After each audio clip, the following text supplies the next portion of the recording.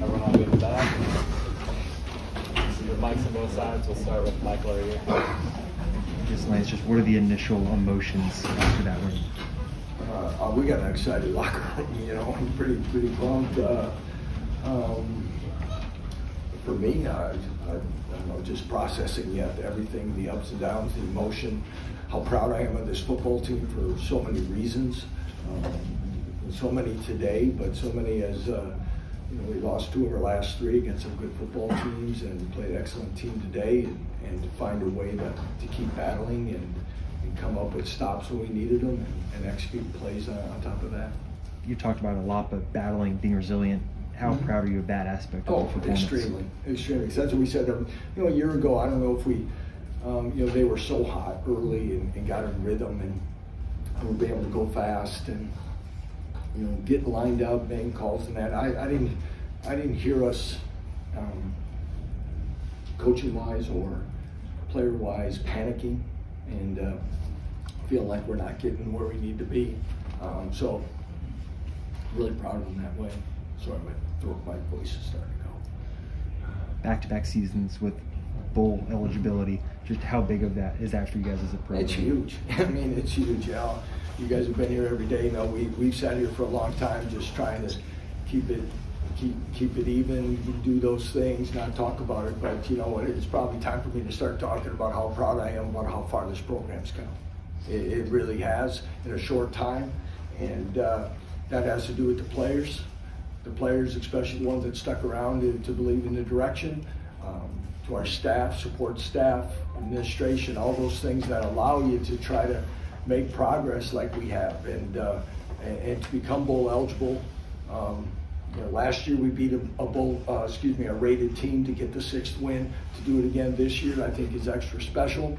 But we got a lot of football to play, and now we've got to continue to take steps. And that's the way I am. I'll probably talk more about the things we didn't do as clean as we want. But at this moment, though, so proud of them and happy for them. As I say, we ask a lot, okay, and it's not easy, and but under the stage and everything today, and weather included, it's a big win. Lance, how proud of you of Jason Bean specifically? Oh yeah, I just was talking radio.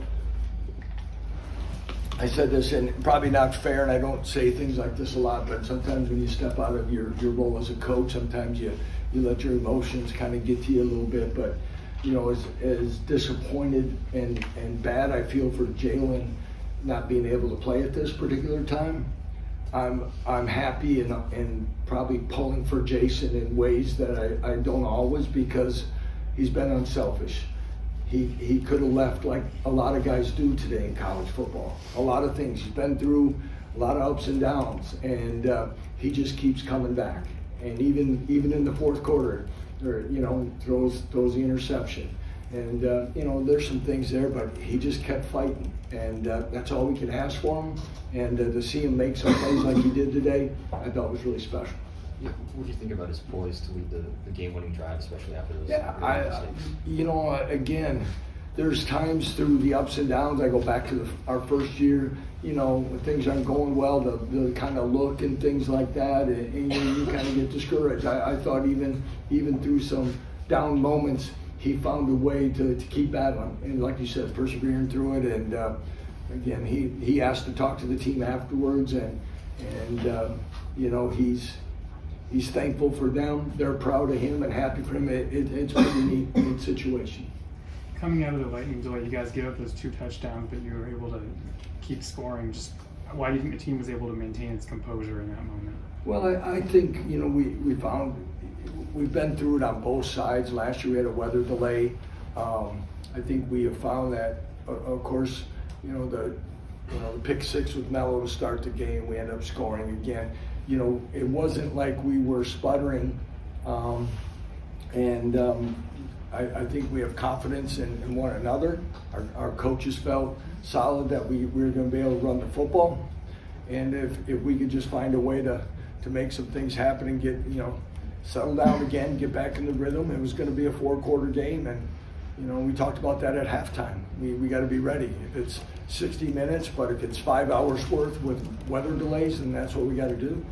And I know you guys didn't end up scoring off of it, but the pooch kick, is that something you guys sort of saw that made you want to go short and try to create a turnover in that way? Yeah, look, yeah, and that's credit to our special teams staff, our analysts, all those guys that do a great job. But, you know, we're kicking into the wind a little bit, you know, and you know, the weather conditions, you know, we did it early in the game as well.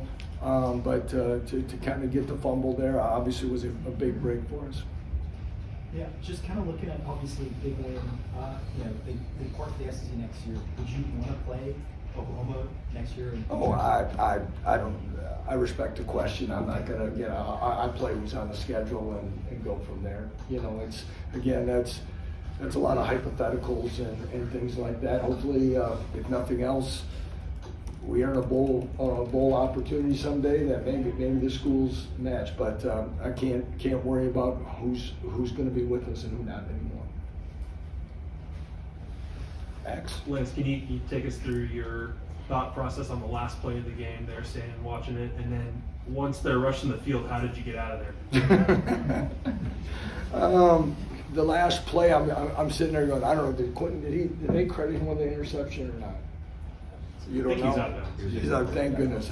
Again, I'm thinking, why aren't we knocking it down like I was yelling them to knock it down? Okay, that's number one. We'll talk about that Monday. But again, where we're at, hopefully we're going to get some pressure. I wanted to make sure we're trying to get some pressure from his left side to try to flush him right a little more than we did. He did a nice job stepping up. But again, you know, again, is this one is it gonna play out? You know, I'm thinking which way of the TV shows, highlight films, is this thing going to play out on this last play? And again, then tried to go out there. I tried to look for Coach Venables, and then I got caught in a you know, a whole bunch of students. I don't know, off the fumes. I hope nobody gives me a breathalyzer just off of the fumes out there. But no, I did. I don't know. I just kind of looked. Actually, I kind of go. You know, as I've been through one of those once where it wasn't really good a long time ago at the University of Wisconsin. So you got to be careful in those situations.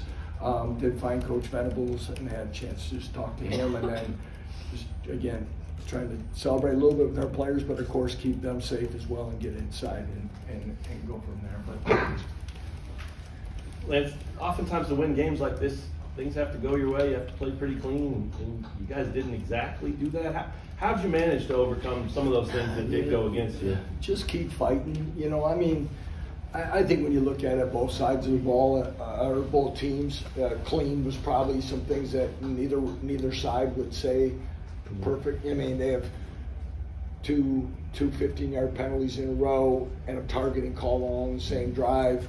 We have some things not go our way as well. You know, we're minimally in field goal range, and then the penalty kind of takes us off, and we get short there. So a lot of things that are happening that aren't exactly the way you want it, like you said, but that's what makes this game special. And I think that's one thing that, well, where we've grown as a football team, Matt, is understanding that we just got to keep playing. You know, our disposition and confidence and, you know, just the look in their eye and body language is night and day difference than a year and a half ago. You know, it just is, or 2 years, whatever. And it's a sign of playing, making plays and doing things, and we know that you got to keep doing that in this conference. A couple quick specific plays I wanted to ask you about. When Devin scored the game-winning touchdown there, what did he talk about? Maybe he should have gone down? Yeah, you know, again, you want to do it, that's on me.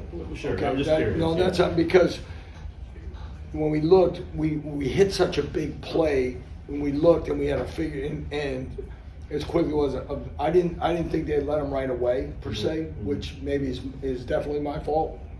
But it was quickly, I was saying it as we were snapping it. Andy and I were talking about just running it and doing it, and like Devin said, nobody said, and we didn't give them the call to make sure we go down. Sure. So we really, I should just say that we wanted everyone who stayed for the whole game to get their complete money's worth, right?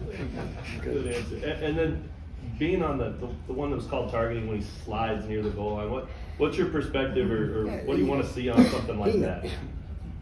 What are you really asking? Should he be going forward? Well, sure, yeah. Yes. I'm wondering if that, Yeah. but I also know you can't afford to lose Yeah, him, right? that's the first thing I said. Yeah, what should we have done? Because the targeting calls also when you slide, it's where you start, and that's where everything had to be.